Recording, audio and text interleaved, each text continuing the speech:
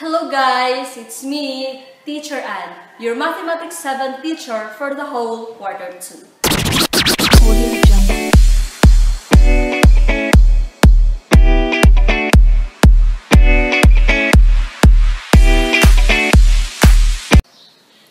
Our topic for today is all about the SPF or the Special Product Formula. But before we're going to proceed, let us know first the learning competency for this topic.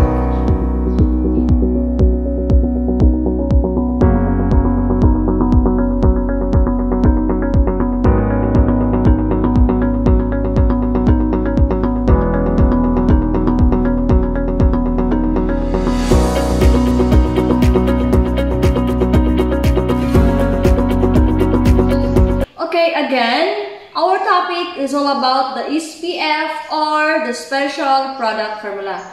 So there are several kinds of special product formula, but we will going to discuss the lesson 1, which is all about solving products of two binomials. So in solving or in multiplying the two binomials, let us always remember the FOIL method.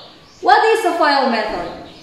F stands for first term, O stands for the outer term, I stands for the inner term, and lastly, letter L stands for the last term.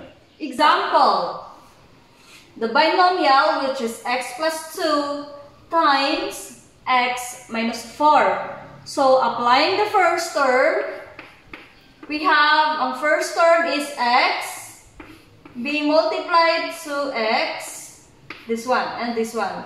Another one, the outer term, which is x.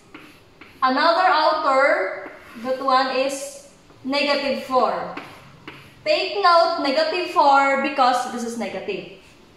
Next, the inner term, which is 2, being multiplied to another inner, which is x. And lastly, L, which is 2, being multiplied to another last term, which is negative 4. Okay, so let us solve. X times x is equal to x squared. Next, x times negative 4 is equal to negative 4x. Next, 2 times x is equal to 2x. Next, 2 times negative 4 is equal to negative 8. Okay, and then we're going to combine or we're going to arrange the term according to the highest exponent or the highest degree. So we have first is the x squared. Next, the negative 4x. Then, positive 2x. Then negative 8. So take note, we are not yet done because we still have similar terms. We have negative 4x and positive 2x. We are going to combine them. So we have x squared, negative 4x plus positive 2x is equal to negative 2x. Then bring down negative 8. So since they are all unique, there's no similar terms, so therefore this is the final answer. So as easy as that. Aww. Okay, so let's move to example number 2. We have 2a minus 1 being multiplied to another binomial, which is a minus 3. Okay, so we were going to use the FOIL method. So first term, we have 2a times a. So 2a times a is equal to 2a squared. So we have 2a squared. Then O, which is the outer term, we have 2a and negative 3a. So we have 2a times negative 3 is equal to negative 6a. Why is it? Because this is positive and this is negative. If we were going to multiply a different sign, the result is negative. So that's why this is negative 6. Why is it 6? Because 3 times 2 is equal to 6. There is a variable a, so a. Okay, so next we have the inner term. We have negative 1 and a. So we have negative 1 times a. Again, they have different signs, so therefore the result is negative. Negative 1 or negative 1a or just equal to negative a. Anyway, they are just the same. So we have lastly negative 1 times negative 3. So as you can see, they have the same sign, negative 1 and negative 3. So negative times negative is equal to positive. So therefore, this is positive.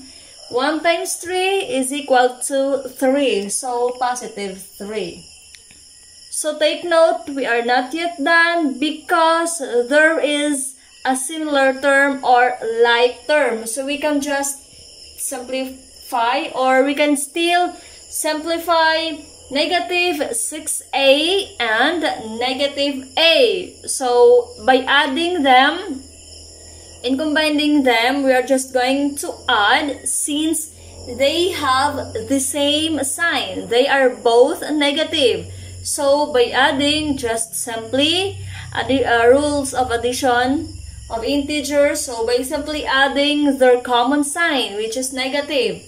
So just simply copy the first term because there are no a squared here. So just copy 2a squared and then put negative because the result is, or the common sign is negative. Then by adding, so 6 plus 1 is equal to 7. And just copy the variable. So we have variable a, and then there is no other constant term. So just simply copy the constant term, which is 3. So therefore, the result for this 2a minus 1 times the quantity a minus 3 is equal to 2a squared minus 7a plus 3. Okay? So we will going to use the other method, the previous method we used. Okay, so the first term, we have 2a times a equals 2a times a is just simply 2a squared.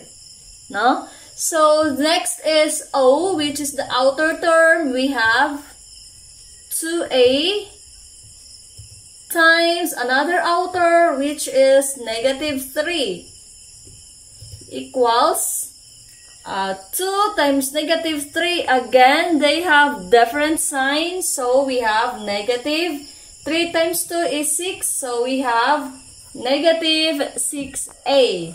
Next, we have the inner term.